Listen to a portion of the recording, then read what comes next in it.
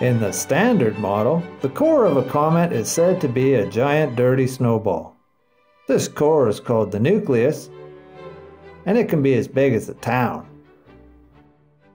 When the snowball comes closer to the sun, it starts to melt and evaporate water, which creates a big cloud around the snowball called the coma.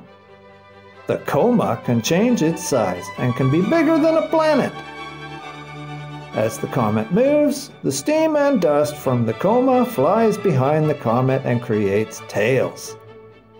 A comet can have several different types of tails: dust, plasma, and sodium. The tails themselves are very long. Imagine how far it is from the Earth to the Moon. Well, the comet's tails can be several times longer than this distance. So just how big is the comet anyway? Let's add up. The core of the comet is your town. Its glowing coma is Earth, and its tails are several times longer than the distance to the Moon. That's pretty big. Comets can also be much bigger even than that. That's why we can see them when they fly by. Let's try to scale that to our size. You hold a snowball in your hand, and let's say that is the comet's core. The snowball starts to evaporate and creates a big cloud and tail.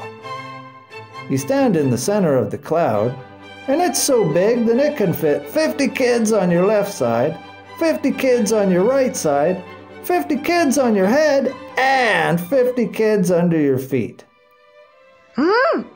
From this cloud comes the tail, and it's so long that you have to drive for 20 minutes to find the end of it. And on top of all that, the snowball keeps evaporating for years.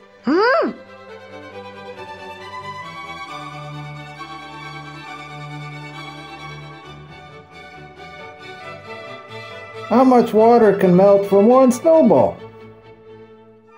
But let's not get too far ahead of ourselves, because the electric model, on the other hand, says that the solid core of a comet is rock.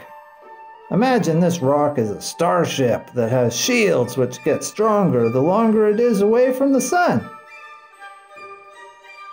When the comet comes closer to the sun, ray shields! Now, hang on a minute. How can a comet do this? Well, the rocky nucleus has a magnetic field, or magnetosphere, around itself. We can also call this a plasma sheath.